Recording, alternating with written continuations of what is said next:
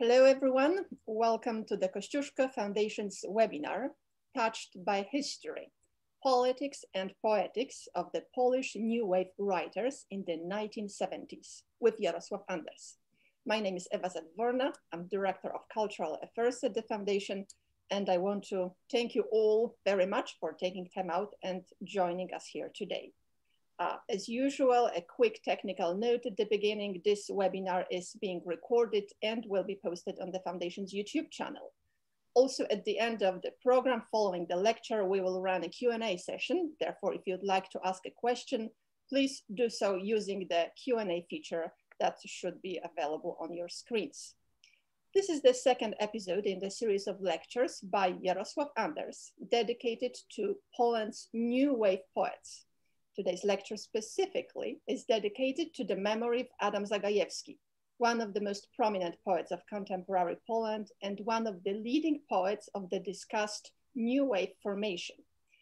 His death on March 21st, which by the way coincided with the UNESCO's World Poetry Day, makes this talk even more relevant. Today's presentation is organized and hosted together with the Polish program at Hunter College CUNY and with Dr. Małgorzata Pośpiech, who is in charge of the program and who will lead the discussion after the lecture. Dr. Pośpiech is a writer, documentary filmmaker, journalist, translator, and a photographer. She's an author of numerous publications, including novels, collection of poems, and published translations. Welcome. Thank you. Now, for all of you who are joining us for the first time, I would like to introduce the speaker of today's webinar, a writer, translator, and editor, Jaroslaw Anders. Mr. Anders is the author of Between Fire and Sleep, Essays on Modern Polish Poetry and Prose, published by the Yale University Press in 2009. He's also the author of numerous articles published in the New York Review of Books, the New Republic, the Los Angeles Times Book Review, and other publications. He has translated several books from English into Polish and from Polish into English. In the past, he served as a writer and broadcaster for the Voice of America and worked in the Bureau of Democracy, Human Rights, and Labor of the US Department of State. Mr. Anders, welcome again, and thank you very, very much for agreeing to give this talk and sharing your wisdom, insights, and knowledge with us and with our audience. Thank you, and without further ado, well, the floor is yours. Thank you very much. Thanks to Eva and Małgorzata for inviting me again to talk about a certain important moment in the history of Polish poetry, associated mainly with a group known as the New Wave or Generation 68. And as I was preparing this talk, news reached me about the death of Adam Zagajewski, who is one of the main figures of this group. In fact, he was one of its creators, we can say. His book that he wrote together with Julian Kornhauser, titled The Unrepresented World, it was published in 1974, was considered a kind of manifesto of the new poetry of the 70s. So I decided to change the original idea a bit and dedicated this talk to Adam. In the 1980s, 1982 or 3, he had to leave Poland. He settled for a while in France. And around that time, his poetry has undergone a rather radical, though perhaps not entirely unexpected transformation. His poetry assumed a very different tone, which was a particular combination of romantic ecstasy and classical restraint. And the subject of his poetry also changed. The old depictions of the impoverished gray world of Poland under communism gave way to a sense of wonder at the diversity and mystery of life, especially the mystery of beauty that seems to be so out of place in this endlessly decaying, trembling, wounded world of ours. I have met Adam several times, mostly here in the United States, also in Poland. I wrote about him. There is a rather lengthy essay about him in my book, Between Fire and Sleep, the title of which I borrowed from one of his poems. I would like to dedicate this talk to his memory. We'll discuss his poetry and his transformation a little bit later in the talk. Let me just add now that Adam was also a great lover of music. In one of his poems, he speaks about a desire to hear the sound of everything. There is a new cultural review publication called Liberties published here in Washington, D.C., which has in his first issue, initial issue, his essay on Mahler. Let me finish this brief remembrance of a great poet, of whom we'll talk later, with one of his poems. The poem is called Three Voices. It's translated by Claire Kavanagh, who translated practically everything that Adam wrote into English, and most of the translations practically all the translations from Zagajewski that I'm going to use today are in her translation. So, Three Voices. The cloud of dusk gathers in the room. The shadows of night are growing, tame desire. On the radio, Mahler's Song of the Earth. Outside the window, blackbirds whistle, carefree and loud. And I can hear the soft rustling of my blood, as if snow were sliding down the mountains. These three voices, these three alien voices, are speaking to me, but they don't demand anything. They make no promise. In the background, somewhere in the meadow, the cortege of night, full of hollow whispers, forms and reforms, trying to get in order. But let's get to the very beginning of the road of Zagajewski's and his contemporaries. Last time we talked mostly about the political and cultural context of the emergence of the literary scene. This time I would like to focus more on their poetry, on how they tried to respond to the conditions their generation had to cope with. At the very beginning, as we see, there was a relatively small group of writers, intellectuals, mainly poets.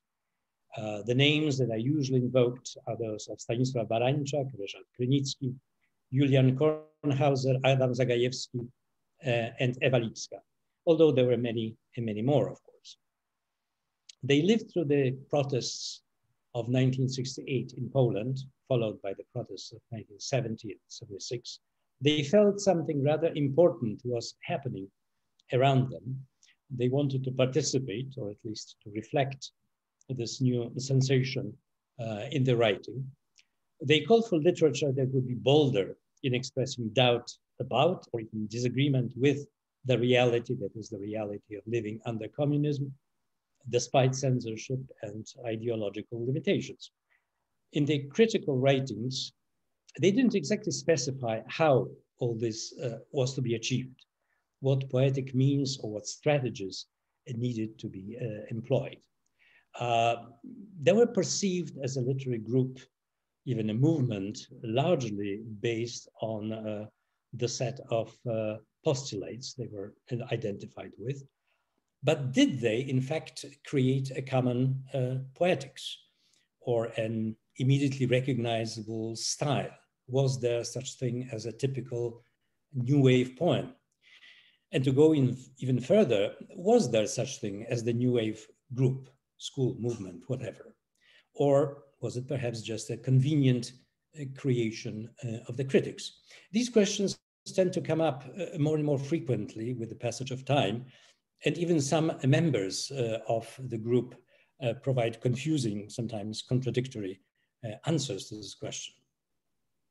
It is a difficult question because, as I will try to demonstrate, the group did display some similarities as well as some very profound differences. In my view, there was a certain type, mode of expression, even a certain type of a poem that at least in the 70s was considered to be typical for the new wave. These were poems that, as a rule, were focused on a particular, usually absurd situation, ritual, iconography, and language of officialdom, communist officialdom. Such poems were frequently moralizing about the need of staying true to oneself, not compromising, remaining loyal to friends, traditions, values. Adam Zagajewski, in a poem, one of his early poems called simply Truth, puts it very directly.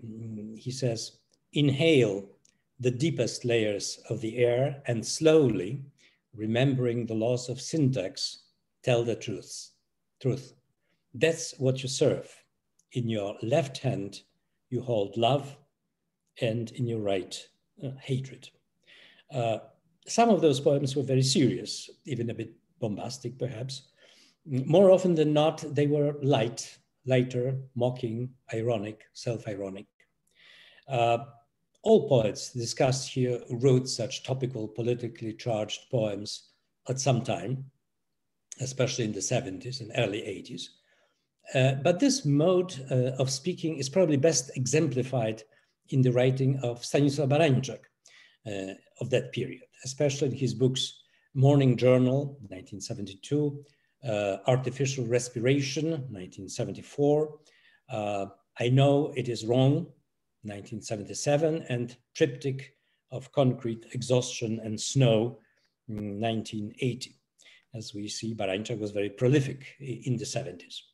Two of those books, I Know It Is Wrong and Artificial Respiration, had to be published outside Poland. It was impossible to publish them officially in Poland. In this and other volumes, we find poems that try to sum up the reality of communism in one symbolic image or situation. For example, a very frequently quoted poem by Barańczak is a poster with head held slightly high, with a sincere gaze penetrating the future, which, as everybody knows, is always one step higher on the escalator of progress, and whose radiance hurts only the bloodshot, bespectacled eyes of the nearsighted. It's their own fault, they read too much, and it goes on. Then there is another similar poem by Barańczak titled The Rostrum, from which political speeches are endlessly being delivered. Too tall for a prie-dieu, too small for a sentry box. Although knocked together in the same way from straightforward and smooth-planed planks of phrases, it has stopped halfway between the humility of prayer and the haughty intimation of a century's password, and now compels one to adopt a posture intermediate between genuflection and standing at attention. In Artificial Respiration, Barańczak creates a persona whom he calls NN, similar to Zbigniew Herbert's persona of Mr. Cogito, except that where Mr. Cogito is often bumbling and sometimes helpless, but essentially decent and deeply reflective person, as his name I think indicates, NN seems totally resigned to his miserable, unfree life, is even eager to justify it, ready to compromise, even when occasionally having some pangs of conscience. NN is an abbreviation of nazwisko nieznane, a person of unknown name, which also coincides with the Latin term for the same nomen nestio. We follow this creature through the landscape of human debasement, despair, boredom, absurdity. We observe him when he's reluctantly waking up to face a new day, trying to pray, listening to the radio, performing morning exercises, using a public restroom, even trying to commit suicide at some point, but changing his mind at the last moment. There is a lot of sad humor in those poems, but also a creeping terror at how awfully human existence can be deformed and emptied of all its meaning. Barańczak is also extremely skillful using word games, puns, homonyms, homophones, false etymologies, for rhetorical and comical effect, usually starting with some cliché or official jargon and taking it through several transformations to reveal a new meaning or to unmask its total meaningless. For instance, one of his poems, Kraj Rad, the country of the Soviets, as the Soviet Union was sometimes called in newspapers, becomes Raj Krat, the paradise of prison bars, or Kraj Rab, slave country. That's called spoonerism, switching elements of two words for comical effect. In the poem Laying of the Wreaths and Flowers, a solemn ceremony, we have phrases that link wreaths, wieńce, with coronary disease, choroba wieńcowa, calcification, zwapnienie of the veins, with lime pits, wapienne doły, and so on. Barańczak used this kind of political innuendos most frequently and most skillfully, but all poets under discussion occasionally wrote poems like that. If you collected them under one cover, one could even think that they might have been written by the same person.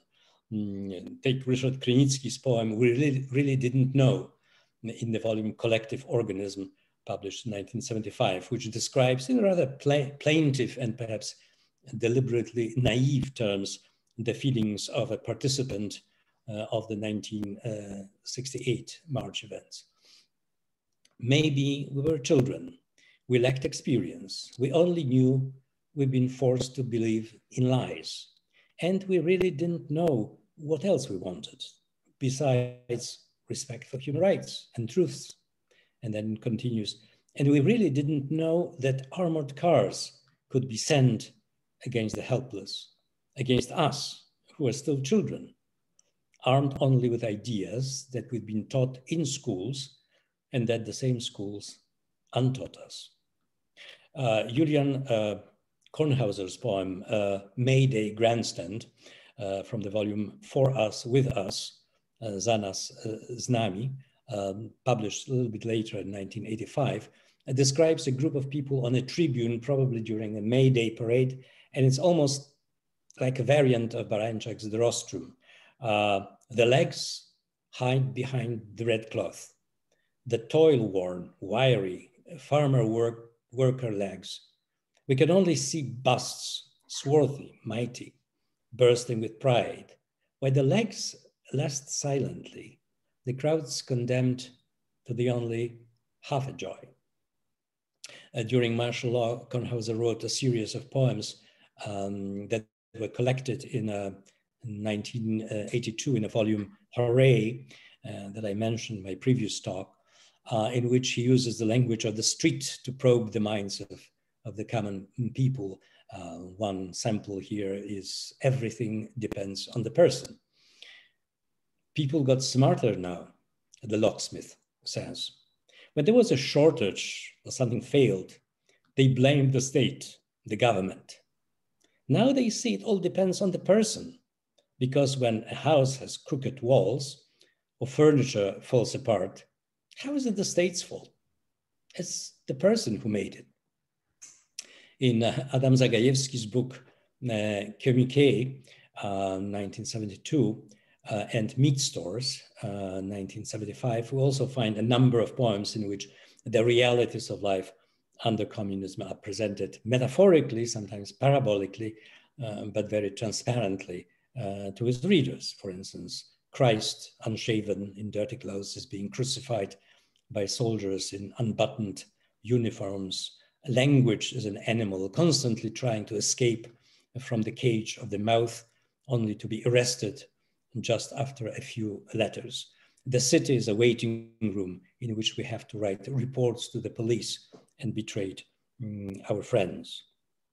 Even Eva Lipska, who was always somehow apart from the group and even refused to identify herself with it, reaches for this set of devices in some of her poems, especially in her fourth volume of poetry, which is titled actually the fourth volume of poetry, Czwarty zbiór wierszy, 1974, and in Storage of Darkness, Przechowania ciemności, in 1985. In a poem, Dictation, for instance, grammatical terms evoke political realities. Decline by not in every case. Take care to place a period after certain dates. After others, a pause.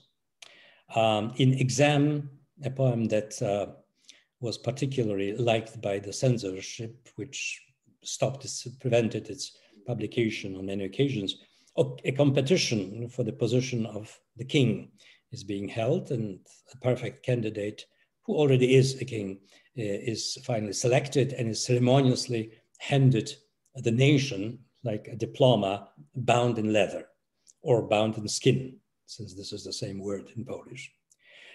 Such poems were met at that time, as I remember very well, with enthusiasm, excitement, satisfaction. They were read at the gatherings, passed around, sometimes set to music.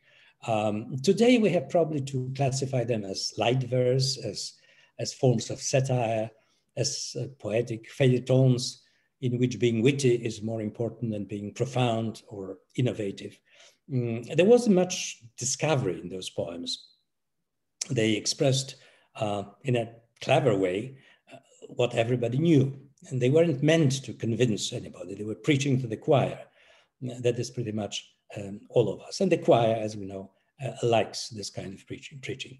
But, and this is my main thesis, the strength of this formation, its real contribution and enduring value is actually elsewhere. When you look carefully at their whole poetic output, even in those highly politicized 70s, you'll notice that this type of poetic pamphleteering was hardly the dominant form. For the most part, those poets were preoccupied with a whole range of other subjects we typically encounter in poetry: love, separation, loss, death, metaphysical musings.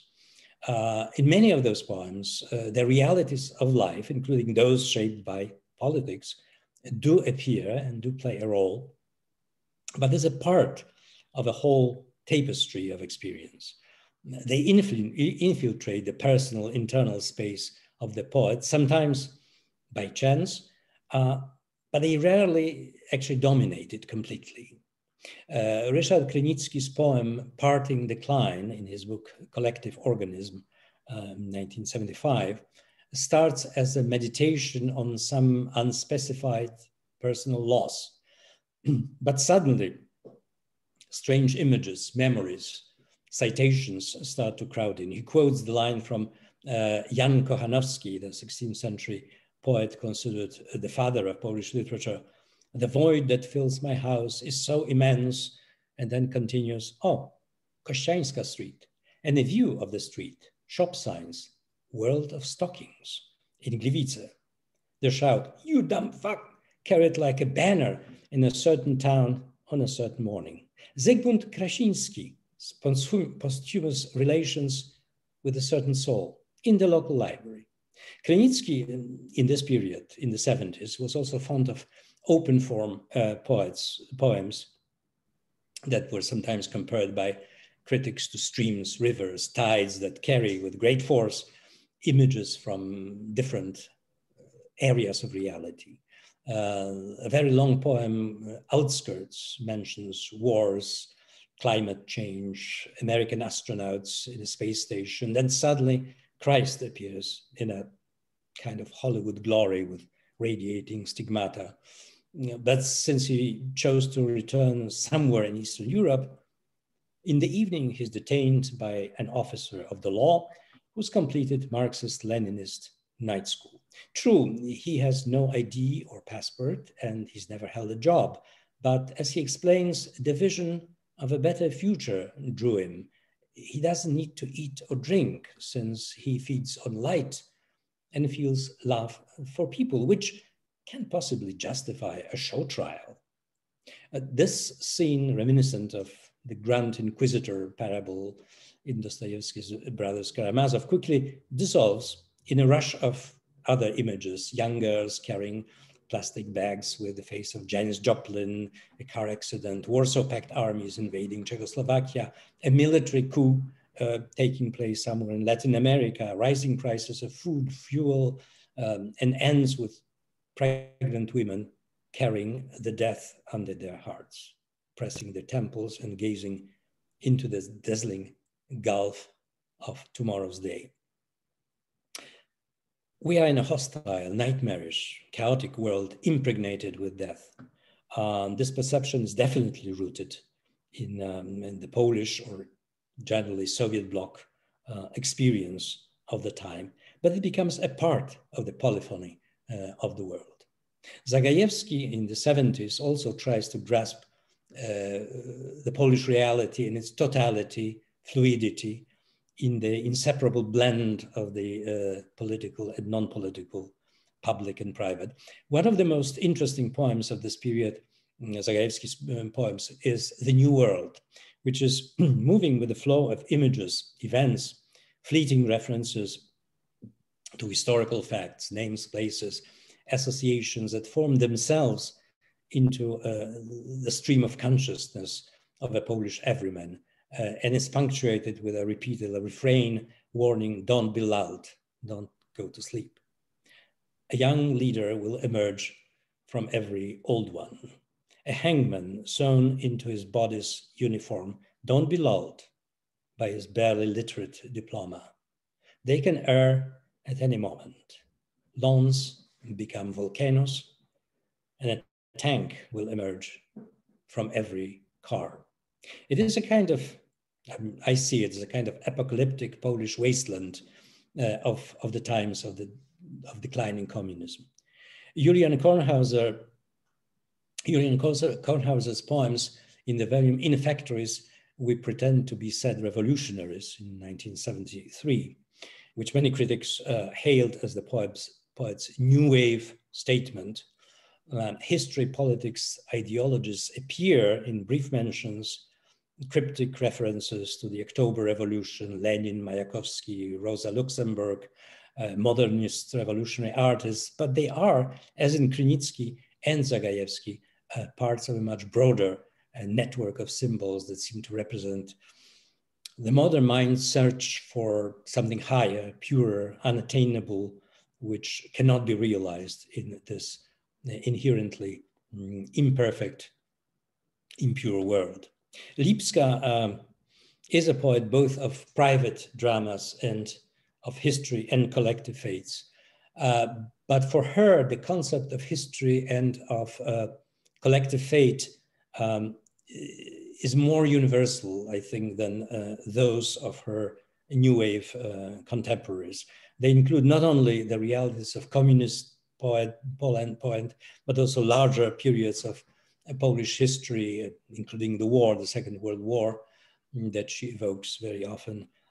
Views of what we can call modern civilization in general, and also tragedies that strike anybody, anywhere, as in earthquake, dinner on the table strewn with rubble, siblings' little hands holding shards of cups. Death came with currant gem, still unswallowed. Some of the poems of those poets that we're talking about, despite their programs and their declarations of presenting reality, do not seem to be concerned with anything that can be easily situated in the Polish here and now. And yet, in my view, in a careful reading, we can detect traces, shadows of this here and now in certain types of metaphors or images that keep returning in the writing, no matter what the subject. Anatomical metaphors like breathing or blood circulating, the most basic functions of life, often presented as an effort, as a struggle. Parts of human body, bones, skulls, internal organs seem to extend outwards and come into an unpleasant, painful contact with the external world. I wrote in the introduction to my book, Between Fire and Sleep, that for us, totalitarianism was, I quote myself, a negative sign, a dark star that held within its orbit huge chunks of human experience. And I later say that suffused it with its sickening, deforming radiation. A bit of a fancy metaphor, I guess. But that was how he felt it. Zagajewski wrote a poem, I don't pretend to be someone else, in which he tells us that we cannot pretend to live as if we lived in another place at another time. We cannot fully separate ourselves from the circumstances in which we dwell or create a perfect asylum of the mind. It wouldn't be right, and it probably wouldn't be possible. And the poets that we're talking about seem to be very keenly aware of who they were and where they were. As I mentioned at the beginning, some critics today call into question the very existence of a group called the New Wave, because they say it did not develop its own distinctive poetics, in a common recognizable set of poetic devices or a style. Well, I think I have shown that there were certain poetic tropes, even certain types of poems that they had in common. It can be argued that their differences were probably more larger and more significant than their similarities. And yet there was a certain commonality of sensibilities and responses, and that can be detected perhaps at a deeper, less obvious level. Julian Kornhauser put it very, very well during a public discussion about the New Wave that was held in 2005. We were marked by history, he said. And these are his words. We were marked by history, and we're trying to say it in our own name, but also in the name of our whole generation, to say that we belong to this generation. Later he says, from the theoretical point of view, there was no such thing as the New Wave poetics, but our individual languages met at a certain moment, started broadcasting on the same wavelength. Separate voices started talking to one another. We were looking for the same props, created very similar heroes. We addressed a very specific reader who understood perfectly well what we meant. So they were together and they were separate, as poets usually are. When the historical pressure started lessening, they also moved in different directions. For some of them, it's my guess, it was probably a return or rediscovery of what was, from the very beginning, perhaps, the very source of their poetry. Stanisław Barańczak, who died in America in 2014, was in the States when martial law was declared in Poland, as was I. And he wrote a series of touching poems called Restoration of Order, in the form of poetic letters to his friends, many of whom were at that time in detention or underground, hiding from the police. But later his interests also started to shift, in fact, to explode in many directions. Metaphysical meditations, discussions with the absent or hidden God, reflections on the fate of an emigre, pokes at American culture and life. And on the other hand, on the other end of the spectrum, poetic jokes, linguistic games and experiments for which he'd been known earlier in his political writing, but now they became carefree, seemingly free of any serious considerations, played for the sheer pleasure of playing. And the same was his translation. He was a consummate translator from many languages, but primarily from the English. And his translations included the 17th century English metaphysical poets, Shakespeare. He translated a number of plays by Shakespeare, but also songs by the Beatles, all sorts of light and comic verse. It is that a complete new persona emerged from this former political satirist, moralist, and brave, selfless political activist. Julian Kornhauser's last new book of poetry was published in 2007, and it's called Origami. Contains several very short imagist poems capturing seemingly incidental moments or sensations, a bit like William Carlos Williams. For instance, this little poem, Union. On the branch, a rook pecks a frozen crust of bread. It works hard and persistently. Under the tree, a second rook catches the falling crumbs in midair. But he also, Kornhauser, unlike the others, I would say, also returns to the past. For instance, to the communist past. For instance, in the poem, The Police Files, 1.5 million names, 240,000 catalogued, the perpetrators and their victims, agents and candidates for agents. And among the files, only one live moth without a signature. And that refers to the list of secret police collaborators, basically paid informers of the police. The list was made public under a bit unusual circumstances in the 1990s. Ryszard Krynicki is running today, together with his wife, a small publishing house, A5.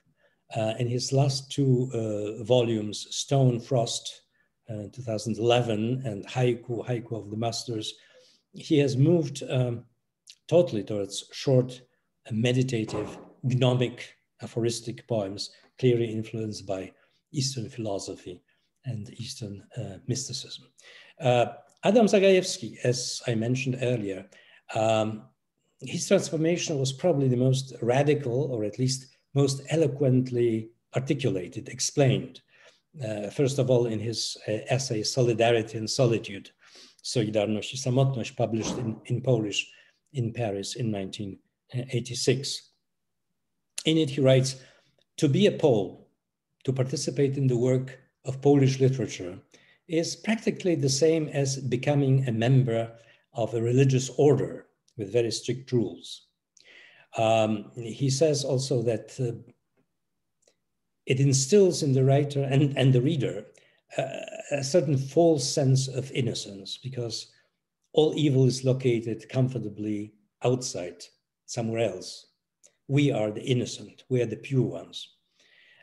He continues, we have to conquer totalitarianism in passing, on our way to greater things. And those greater things for him were beauty, the inexpressible sense of unity, of existence, of the world, and even mystical ecstasy. He said in an interview a few years ago that under Solidarity and martial law, before he left Poland, he was very active. He engaged in cultural opposition. He was conducting underground seminars in churches and private apartments. But he was also undergoing a creative crisis, suffocating, writing very little. The opposition, he said in an interview, was beautiful, but less and less exciting intellectually. Communism had been intellectually defeated a long time ago. It was no longer a passionate battle over ideas, but only a battle with institutions and offices. So communism was no longer a worthy opponent for our poetic energies. You know, it's kind of waste of our time. Something else was needed. And his first volume, his first two volumes published after this change of vision, Letter, Ode to Plurality, and To Go to Lvov. Ode to Plurality was published in 1983 and To Go to Lvov in 1985. Contains two very important poems that happen to be the title poems of the book.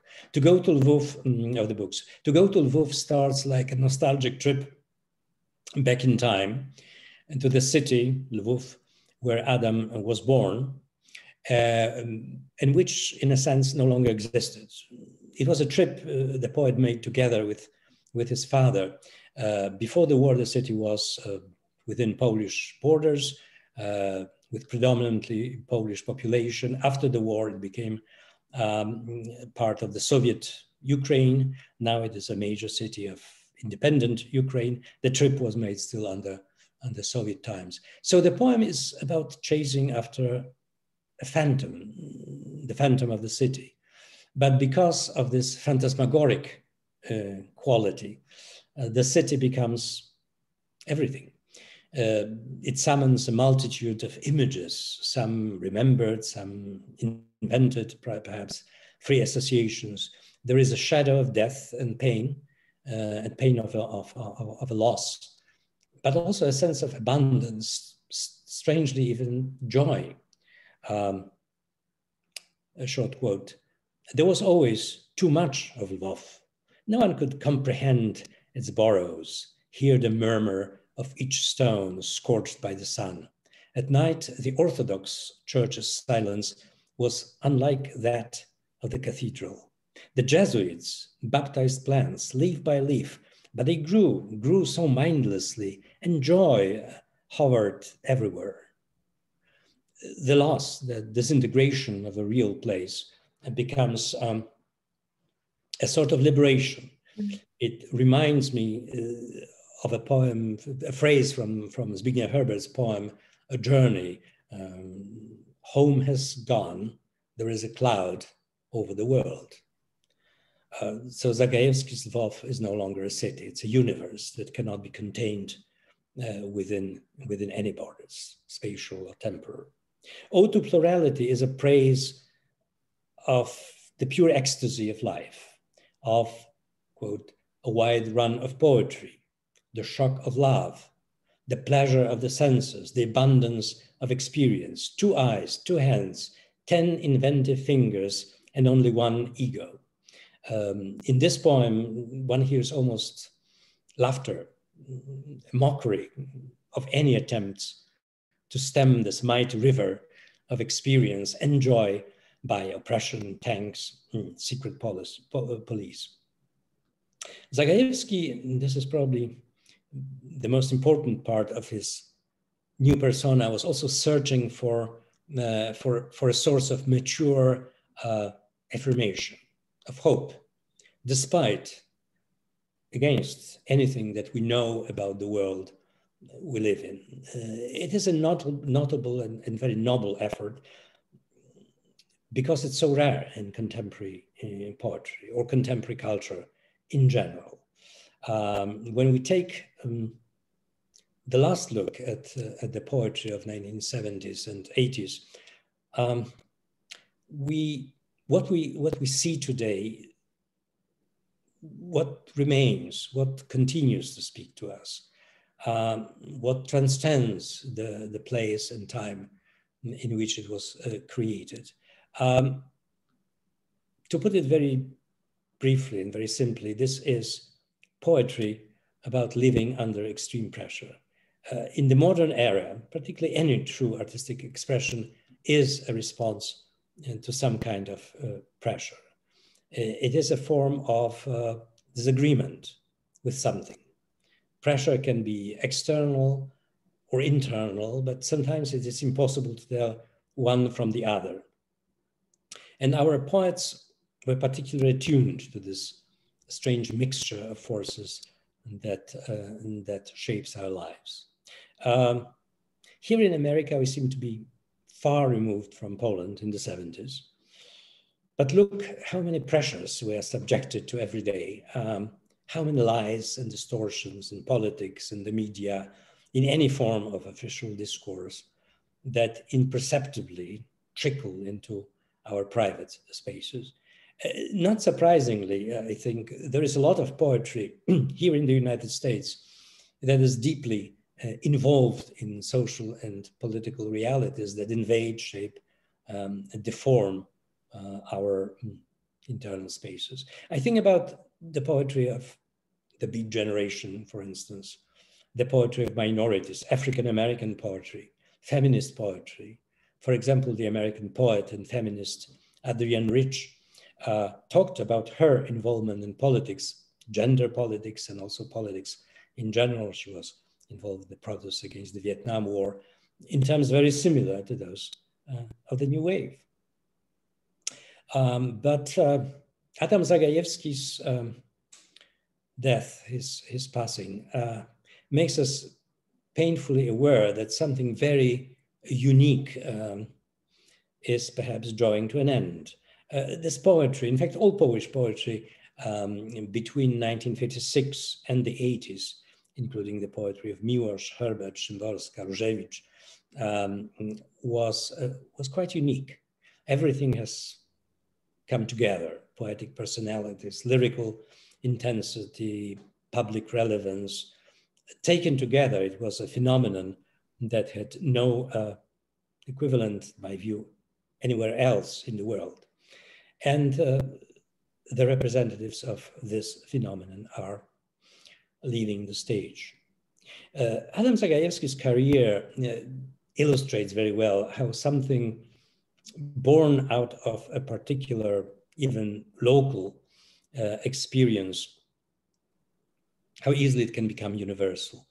His status, not only in Polish, but also international letters, and he was one of the few persons who actually gained this international status, is due, of course, to his uncommon poetic talent, but also to the fact that his sensitivity seemed to correspond, him to be attuned to something characteristic in our times in general.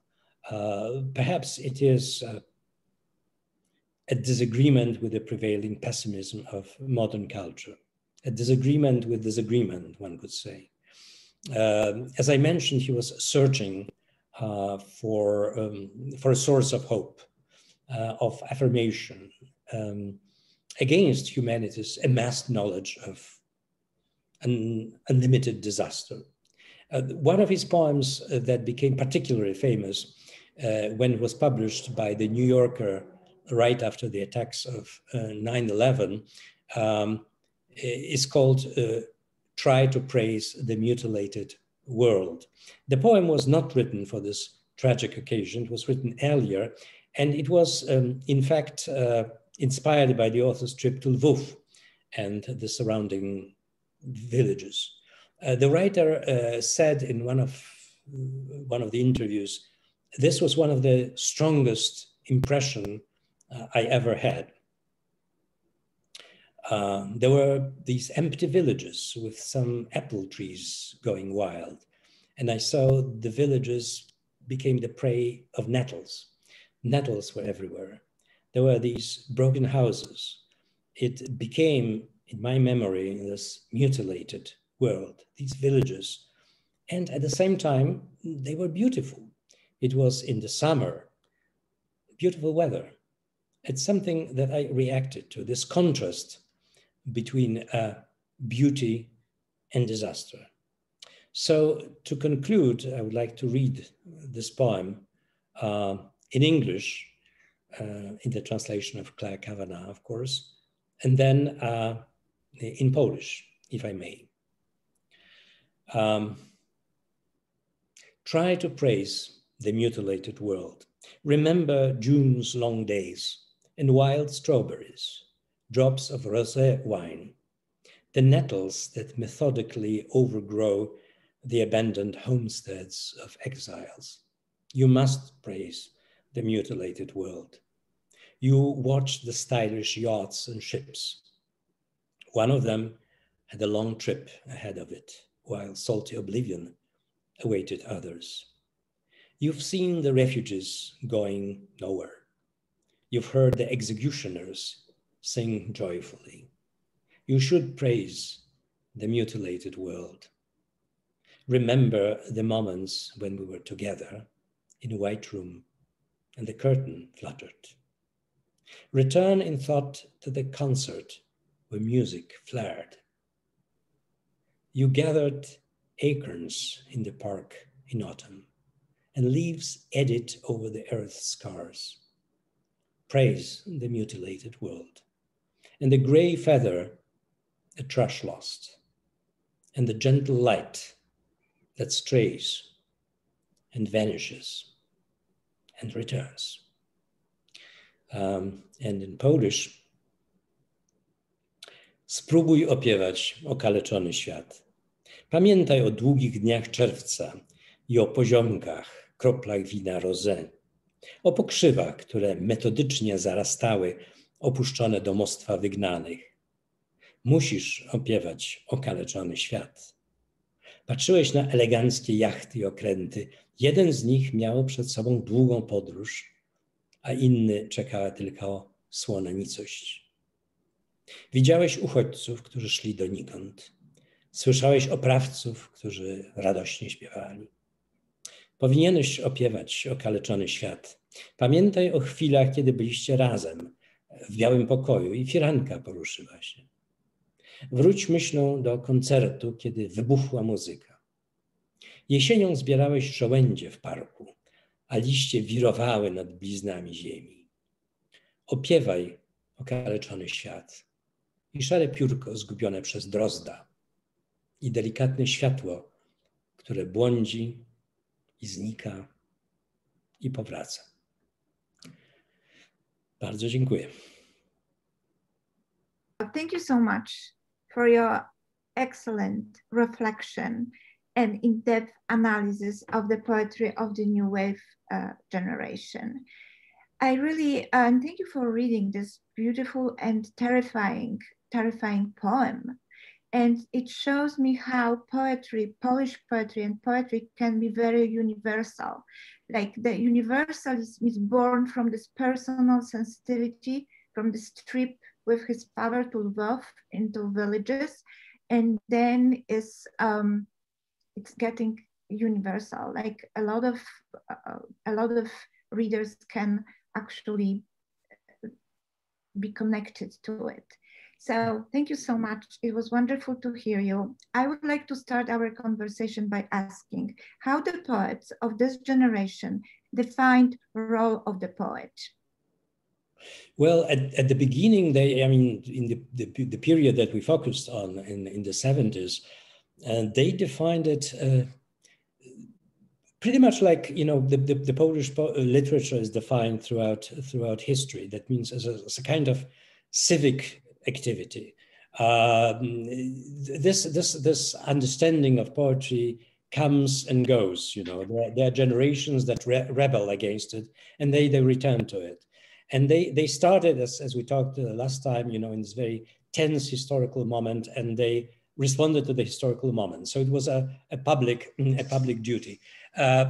Later on, when, as I said, the pressure, political pressure lessened or became too trivial. Adam Zagajewski speaks at some point that it's like, he felt sometimes like a knight in armor, a shining armor, going to battle against a toad. Going to battle against windmills is one thing, but going to battle against a toad is kind of disgraceful. So they started to reevaluate it and look at the metaphysical role of poetry as a kind of conduit to the higher things that Zagajewski talks. Interestingly, that Zagajewski and Barańczak, who were probably the most typical personalities of the new wave movement in the 70s, they both moved into metaphysical in directions of metaphysics. Zagajewski very seriously, Barańczak sometimes in a kind of lighter and joking mode, but metaphysics was for them important. Barańczak wrote in one of his essays that actually metaphysics is everywhere. When he describes his life in the triptych of the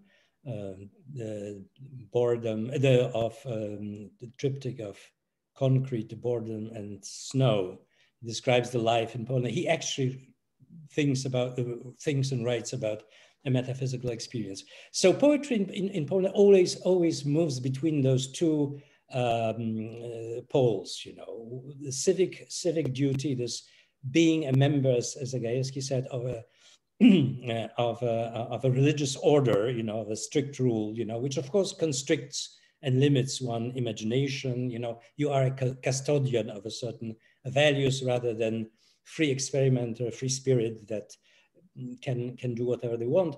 And the opposite, that means something that we have to abandon, you know, the reality has to be moved, left aside or moved behind, and we move to the higher things. So it's interesting to watch this movement of the pendulum between those two extremes in the history of Polish literature in general, and also in the history of this particular generation. Next question for you, Pani Anders.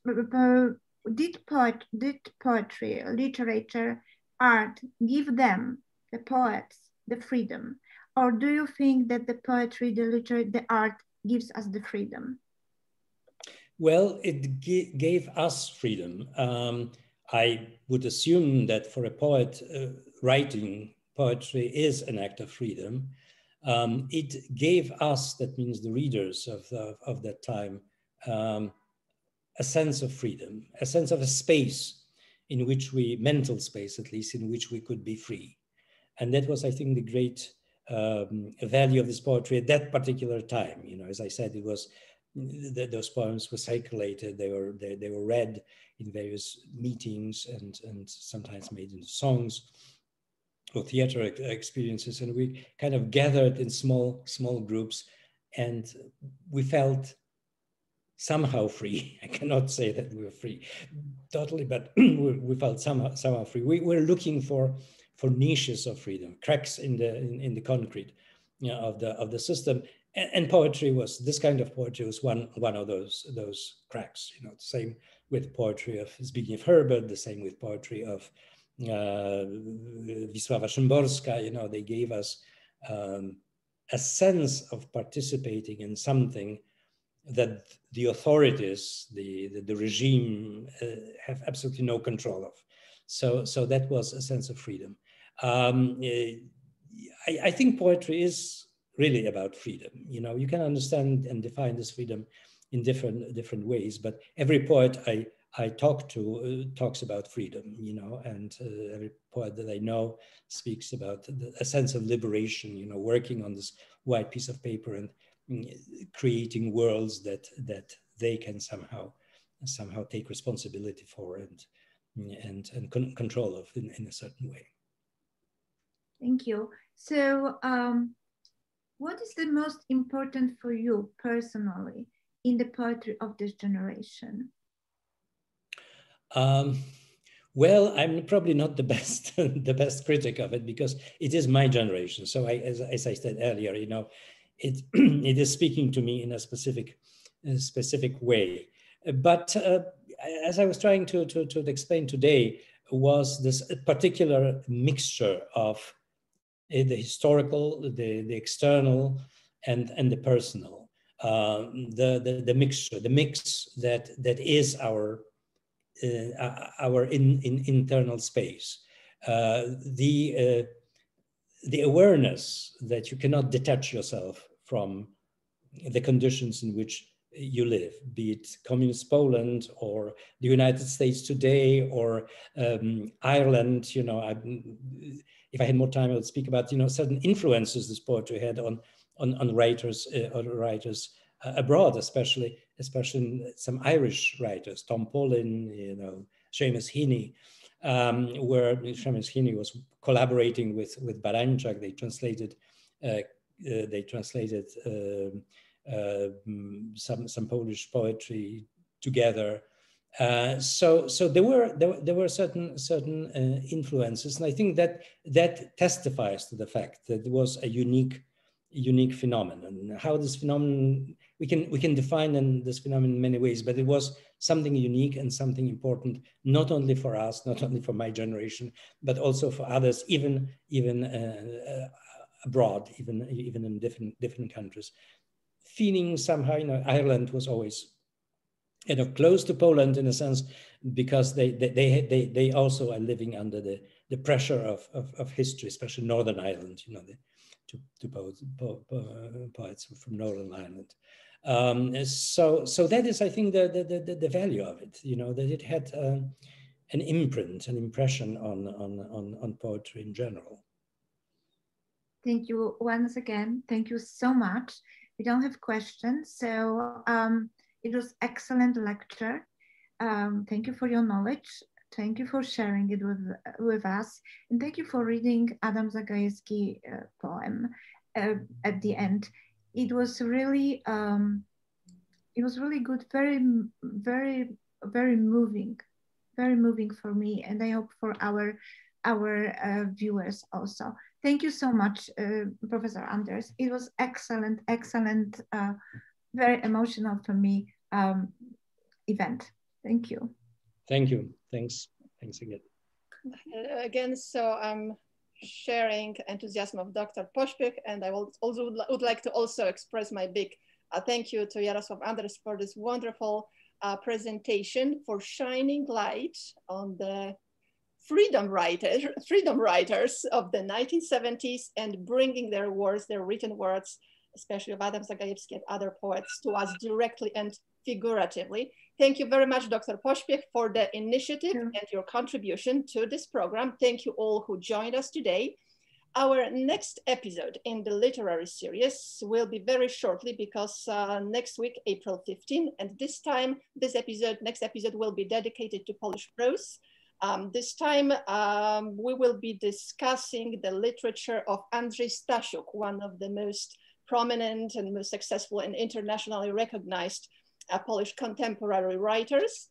And Dr. Krzysztof Gajewski of the Institute of Literary Research of the Polish Academy of Sciences will be speaking and delving into works of Andrzej Stasiuk and the literature of periphery in his lecture titled, "I Got Imprisoned for Rock and Roll."